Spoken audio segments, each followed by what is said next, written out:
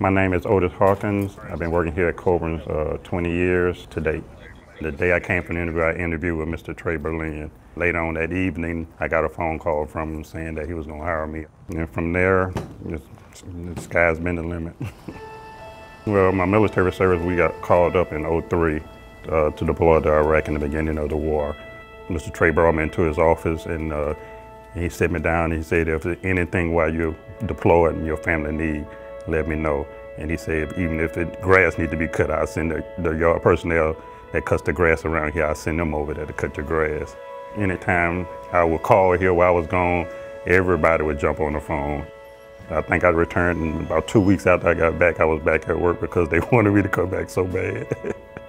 It was wonderful to know you needed and wanted, that somebody was looking out for you and your family.